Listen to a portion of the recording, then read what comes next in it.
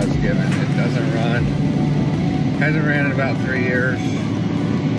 They've got it cranking over with a new battery and some starting fluid, but that's all they got. So we gotta get down there, pull the carb off, clean it, see if we can get it running, and see if we can drive it and load it up on a trailer.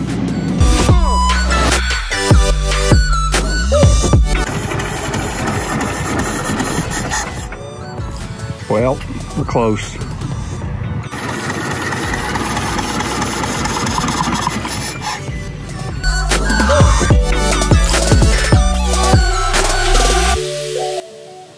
Got it home, got it idling.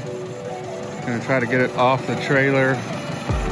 Found an old dirty fuel filter in there, so we're gonna try to change that and see if it'll run a little better. We got it idling, but we couldn't get it to drive forward and stall out, so we ended up having to winch it on the trailer.